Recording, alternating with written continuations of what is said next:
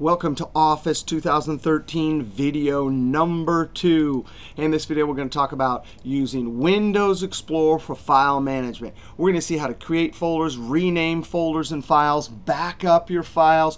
We're going to talk about copy, move, delete files. We're going to learn an important mouse selection trick. We're going to talk about what happens if you drag files in Windows Explorer and how to compress folders. Now, I'm going to put my jump drive in, and I'm going to open up Windows Explorer. I already have Windows Explorer open. From our first video, you know the keyboard is Window E. Now, I have 2 jump drives. So I want to illustrate some basic file management, including backing stuff up. All right, so the first thing we're going to do is we're going to click on our jump drive. Yesterday, we created some folders. If I select the triangle, you can expose the hierarchical structure of your system of folders over here. We did that yesterday, but I want to click just on the jump drive and come over here and create a new folder. Now, I have a new keyboard shortcut. Yesterday, I posted the video, and we used the keyboard Alt-FWF. Now, that was fast, but someone at YouTube actually posted and says, there's a better keyboard. So check this out. You can just have your drive selected. And if you want a new folder here, it's Ctrl Shift N. And there I have my folder. I'm going to name this Business 216 Day 2. And I'm going to hit Enter. Right. Now I'm going to come over here, and I'm going to, on the left, I'm going to click on the one I want, and then I'm going to do something over here. I'm going to create some other new folders. Ctrl Shift N. I'm going to call this Excel. Enter. Ctrl Shift N. I'm going to call this Word. Enter.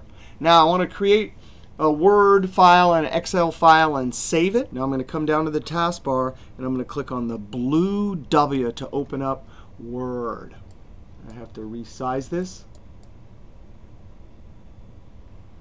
All right, so I resized it, and then on the blank document, I'm going to click.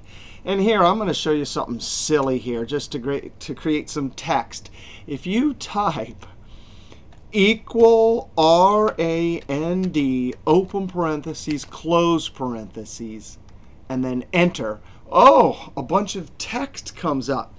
That's a trick that they put in here. So if you want to teach somebody how to do something, it's a quick way to add some text. All right, now all I want to do is save this. We're going to use our keyboard from yesterday for Save As, F12. I'm immediately going to do 1, 2, 3. Where do you want to save it? I'm going to save it to my Lexar. I'm going to open up my triangles, go to Business 216 Day 2, and then inside of Word. I have the location. I want to highlight down here and call Day 2 Word file. The file extension, I'm going to select Keep the Default and click Save. 1, 2, 3. Now, I'm going to close this. I'm going to use the X up in the corner, or you can use the keyboard, which will close the active window, Alt-F4. All right, now let's go back to Windows Explorer. On the left, I'm going to click on Business 216 Day 2. When I click on it on the left, I can see what's inside. Now I want to come over and use the triangle to open it. And now I want to click on Word. And sure enough, there's the file we created. Now, what if we wanted to rename this? We can use Windows Explorer to rename it. I simply click on it. The keyboard is F2, Day 2 Word file with story. Enter. So I simply used F2 to put the name of the file in edit mode, and then type the name and hit Enter. That F2 will work on files or folders. Now, what about copy? Can we use Windows Explorer to copy and paste? Sure we can. Now, I actually want to copy this and paste it a bunch of times here, just so I have a big list of files, and I'm going to show you a couple important tricks. So the keyboard for copy is Ctrl C. I've selected it, now I Ctrl C. Now, the keyboard for paste is not P, because print is for P. Control P is print, but Control V is paste. Why V? Because it's right next to C. C is copy, V is paste. So I'm going to Control V. Now, it said that there's a copy there because you can't have 2 file names with the same name in the same folder. But watch this. I'm going to Control V a bunch of times. Control V, and then I hit V. Every time I hit V, I'm getting a new copy. V. All right. Now, what about backing up? We saw how to create a folder, how to rename, how to copy and paste. What about backing up? Well, that means that we copy the file and put it somewhere else. We're going to use copy and paste. But now I want to put it on this other drive here. So I'm simply going to select the file I want, Ctrl C, and then I'm going to come over on the left. And oops, I want to select, boop, boop. I'm going to use my scroll arrow or scroll bar. It's this jump drive right here. Now I just want to paste it right on the root, right on the drive here. So I'm going to Control V. So now I have this file in 2 locations. That's backing up. Now backing up sometimes means the whole folder with lots of files. So now I'm going to come over and click on my Ctrl E. I'm going to copy this entire folder. So I'm going to select it and Control C. That Control C copies that folder, the folders inside, and the files inside. This is what you should be doing in this class. Later, we're going to have our system of folders with all of our class files. And you should be backing up. I'd back up every single day, have 2 USB drives. All right, so I'm going to Control C. I'm going to come over here, select the drive, and Control V. And there we go. It took a little while. If I come over here and expose on the left with my triangles, I can see, sure enough, it did. It got all the folders and the files. Now, what about cut? I'm going to come back over here, and I'm going to, on the left, select my Word. I'm going to actually cut this one. So not just the copy. I want to cut it, which means move it and paste it on the desktop. So I'm going to use the keyboard shortcut Ctrl X. Now notice X, C, and V are all next to each other. These are the original keyboards way back at the beginning of computers. Ctrl X is cut, Ctrl C is copy, Ctrl V is paste. I'm going to Ctrl X and watch what happens. It gets grayed out. It's saying, hey, this is not copy, this is cut. I'm going to scroll up here, and I'm going to click on the desktop and Ctrl V. So that file got moved. If I come back over here on the left and look, sure enough, it's not there. It got moved. So we can create folders. We can copy and paste. We can move. We can back up. We can even back up an entire folder. Now, what about deleting? I'm going to come over here. This number 8, I don't want it anymore. Now, here's a trick question. What's the keyboard for delete? All right, I heard all of you say it in unison. Yeah, it's the delete key. Now, we got to talk about something really important. Notice, I'm on a drive.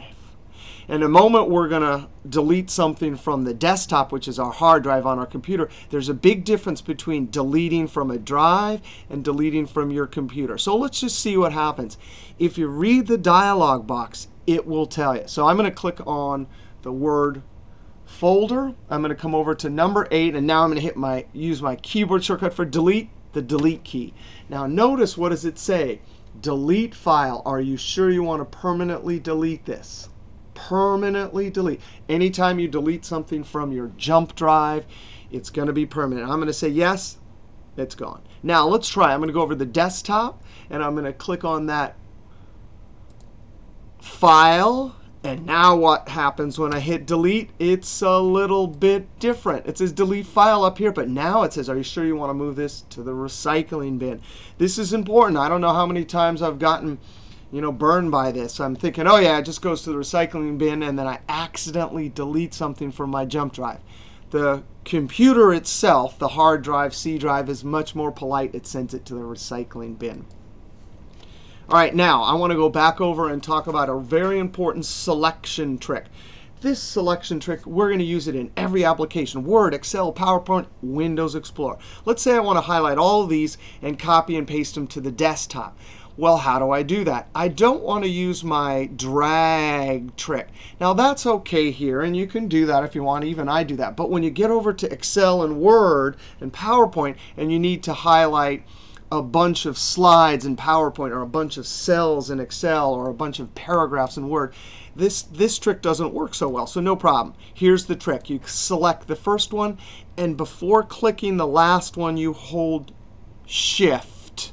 So I hold Shift, and boom, everything, the two bookends and everything in between. Now I'm going to Ctrl C. I'm going to click on the desktop and Ctrl V. And just like that, I've copied them all. Now let's go back on to our Word folder. An even more important trick is the ability to select items not next to each other. Now, if you have an email account and you get tons of spam, it's really handy to know how to highlight things not next to each other. And the word for not next to each other is non-contiguous. I've highlighted non-contiguous files. In Excel, we'll highlight non-contiguous cells. All right, how did I do that? You select the first one, and instead of Shift, you use Control. And I'm going to click 5 and 3. Now I'm going to copy. If I was an email and that was email, junk email, I'd hit Delete. Right now I'm going to come down to my iPod, my other jump drive, and then I'm going to Ctrl V. Now it's going to ask me, do I want to copy and replace? I already had that one there. In this case, I'm going to say copy and replace. If you didn't want to copy, no file change, leave the file. You could also choose, meaning it wouldn't replace it, it wouldn't copy. This one's nice. It'll add an extra 2, meaning it'll leave the original file and add it to. I'm going to say this one. I want to copy and replace. All right, so we saw, if I go back over to my Word files, wrong one. I'm actually going to close this arrow, this triangle. This is from yesterday, and click on Word. So click, Shift, click, highlights everything in between. Click on one, hold Control, and select things not next to each other called non-contiguous. Now we need to talk about a couple more things. One is sometimes we can drag. Now I want to show you what a drag this is. No, just kidding. We can click and drag, but notice if I were to do that right now, I'm going from the Word folder to some other place on this drive. The other option is to go from the Word, which is right here, down to another drive. Now, it does two different things. Now, this is why I usually just use Ctrl C, Ctrl X, Ctrl V. I get confused when I go dragging. If you drag, and let's try it, dragging on the same drive from here to here will move it. It went away. It's no longer in Word. Now it's in Lexar. I'm going to move it back. I'm dragging from the Lexar E down to Word. It's gone from Lexar. Now it's back in the Word. But watch this. This is from some location to another location on the same drive. Now, watch what happens when I copy it. I'm dragging, and I'm dragging it from the Lexar E to the Gel iPod H. It does not, well, now it's going to ask me that message, copy and replace. I'm going to pick a different file here. I'm going to do 2, just to illustrate, because I don't want to get that pop-up. I'm dragging it from my Word on Lexar E to a different drive. It's going to copy it. It's not, sorry, this one is still there. It didn't move it. But when I look on Gel's iPod here, sure enough, there it is. So it does two different things. When you drag from one location to another on the same drive, it moves. From one drive to another, it copies. That's basically why I never use that. I use Ctrl C, Ctrl V, and Ctrl X. Now I want to talk about compressing a folder. I'm going to click on Lexar E. Now compressing a folder, we know that Business 216 Day 2 has a bunch of stuff in it. For example, if I were going to send an email and I want to send all these files, I don't want to have to attach each one individually. So we can simply compress a folder that has many files in it and upload just the compressed folder. So let's try it. I'm going to come over and select the Lexar E. And how do I compress it? That's the folder with a bunch of stuff in it that I want to be able to attach to an email. I'm going to right-click, send to, compressed, zip folder. Whoop, when I click that, it immediately took all those files and compressed them and actually made it a smaller size. When I hit enter, it says .zip. Now, you can simply upload this to a link or attach it to an email. This you could not attach because it's a folder with many things. But this is considered a single zipped object, and you can attach it. Now, to unzip it on the other side, you right-click and extract all. Now, one last thing I would like to show you. I'm going to click on my Excel. I had this open already. I'm going to go ahead and close it. So you don't have it open. I'm going to open up an Excel workbook. I'm immediately going to hit Enter to accept that blank default. I'm going to immediately hit F12. I'm going to save this. I'm going to give it a name, a second day Excel file. And that's the name. That's what do you want to call it. Where do you want to save it? I'm going to click LexRE, Business 216, and then Excel. Where do you want to save it? The Excel folder. What do you want to call it? My second day Excel file. And I'm going to change the extension to .xlsm, just for kicks. So 1, 2, 3, the 3 parts of save as. And I'm going to click Save. All right. Now I'm going to open up a Word file. Go back to Windows Explorer. Notice I'm using my mouse and clicking on different things here. In just a moment, I'm going to show you a keyboard to jump back and forth.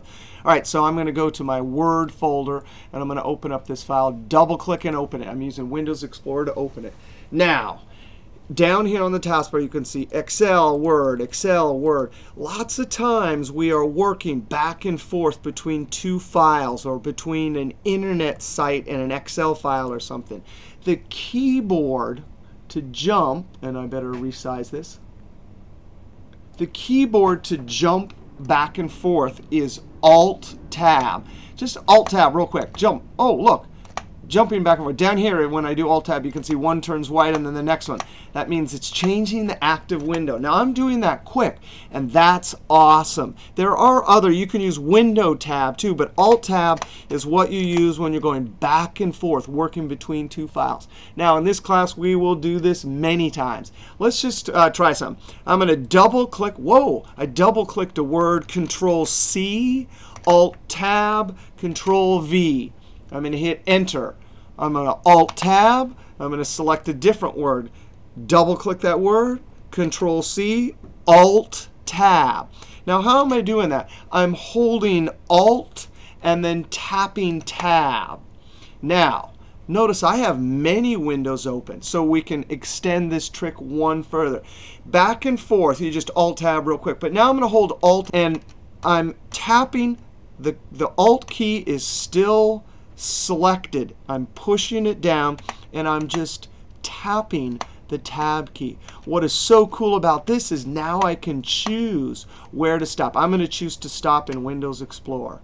Now I'm going to Alt-Tab and choose to stop in Excel. Now I'm going to Alt-Tab and tab, tab, tab, tab, tab. Let's say I want to go to Word. So Alt-Tab to jump back and forth. Now if I Alt-Tab back and forth, I'm going between the last 2. All right. So that was a lot about Windows Explorer. I'm going to Alt-Tab, go back to Windows Explorer. We saw how to create folders, rename folders and files, copy, paste, move. We saw a great selection trick, Control. We saw the great selection trick, Shift. We saw how to back up some files and folders. We even talked about dragging in Windows Explorer. All right, we'll see you next video.